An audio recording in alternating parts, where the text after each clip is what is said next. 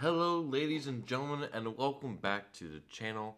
And today we're going to be breaking down the Packers' victory over the LA Rams on Monday Night Football, which I did stream my play-by-play commentary and reaction to for the first time on this channel. So I was quite happy with that. And the Packers, we were able to get the victory 24-12 over the Rams, keeping our playoff hopes alive. The Packers are not dead yet.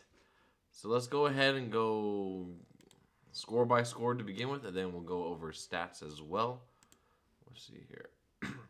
Things got started off pretty slowly in this game with the Packers scoring a 34-yard field goal on our first drive to get a 3-0 lead by Mason Crosby, and then later on, Matt Gay hit a 33-yarder to get a 3-3 tie between the Rams and the Packers. With 4:26 left in the second quarter, A.J. Dillon had an 8-yard run where he just kept turning those big old thunder thighs to get another Packers touchdown to make it a 10-3 affair. Matt Gay, then with less than a minute left on the clock, hit a 55-yard field goal attempt for a halftime score of 10-6. Then the third quarter had the remainder of the scoring. A.J. Dillon was able to get a 1-yard touchdown run to make it a 17-6 game for the Packers.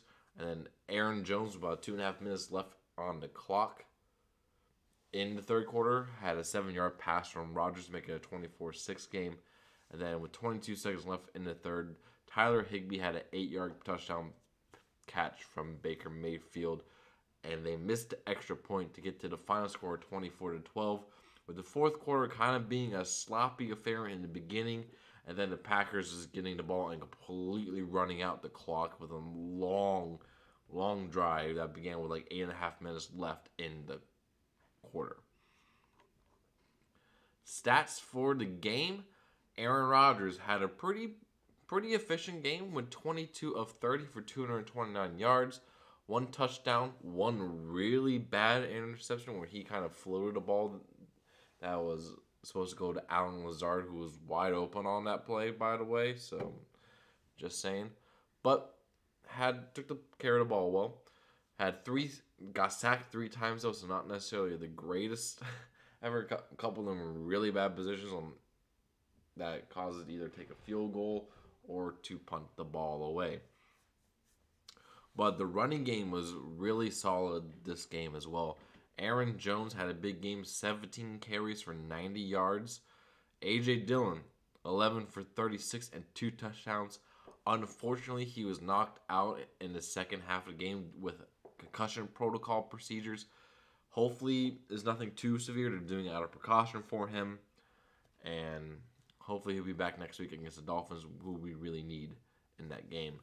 Patrick Taylor just got signed back from the practice squad. 4 carries for 15 yards, mainly on the last drive and just running out the clock. And in total, we had 35 attempts for 138 yards, about 4 yards per pop, and 2 touchdowns. Receiving, Romeo Doubs came back off of IR for the first time in a long time. Led us in receptions for 55 yards. Christian Watson was heating up in the second half at 4 receptions for 46 yards. Aaron Jones, 4 for 36 and a touchdown. Dillon, 3 for 35. Cobb, 3 for 32. So, the Packers on offense were able to really move the ball pretty well. So, offense was good. Just had a couple of mistakes here and there that cost us some points, like taking bad sacks, the interception by Rodgers. Aaron Jones had a fumble that was honestly a really good play by Jalen Ramsey to strip that ball out, but that play was a little confusing because other plays like it have been blown dead by the referees this week, and yet this one wasn't. So it's kind of like frustrating as a fan. Like, I'm not complaining about necessarily the call, complaining about the consistency of things happening, and that's been the big thing with the refs.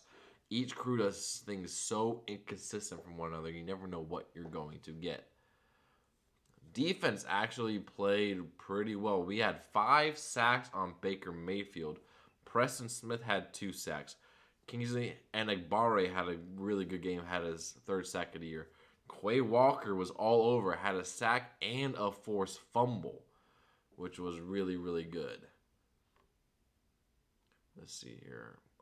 Justin Hollins and Devontae Wyatt combined for half a sack. Rasul Douglas had 8 tackles. Quay Walker had 5 tackles total. Preston Smith 2 tackles for a loss. The defense was able to really make the Rams' offense kind of ineffective and inefficient, which is a very, very good thing. We also had an interception of Baker Mayfield. Rasul Douglas got an interception, but randomly decided to try to lateral the ball, almost caused a fumble. Thankfully, we had Adrian Amos there to recover it, so that was good. But one thing also really want to highlight is our special teams, and especially Keyshawn Nixon, who ever since he became the full-time returner has been absolutely incredible. Why was he not the return man from the beginning? Seriously. He had 3 kick returns that counted for 95 yards, average of 31.7 with a 52-yard long return. He also had another 40-yard return that was called back due to a ticky-tack holding call on the Packers. So he has been absolutely incredible. Had 2 punt returns for 36 yards, average of 18, which was really, really good. I'll quickly go over some of the Rams stats. Mayfield 12 for 21, 111 yards, 1 touchdown, 1 pick, 5 sacks. Cam Akers running was the leading rusher and receiver for the Rams. Had 12 carries for 65 yards and 3 receptions for 35 yards in the air. Mayfield had a fumble. That was really bad. Let's see here. Greg Gaines had a sack. Leonard Floyd really took it to Josh Neiman this game for 2 sacks. But not really too much going on for the Rams there. So, yeah, the Packers were able to eliminate the Rams from playoff contention, and we are still alive in the playoff hunt. But we got 3 really tough games ahead. Starting next week with the Miami Dolphins on Christmas Day in Miami. This is going to be a tough one because I don't trust our defense that plays a Fangio zone-heavy defense against Tua, who is really good in a short game. So it's going to be interesting to see if Joe Barry does anything different or he's just going to be stubborn and stick to what he thinks works, which obviously does not. But that's besides the point. And we still need some help to get in the playoffs. So we need the Seahawks to lose 1 more game and the Commanders to lose 2 games and us to win out for us to make the playoffs, which is a tall task, but we take it 1 week at a time. Let me know what you guys think about this game down in the comments below. And as always, I'll be here to break down Green Bay Packers.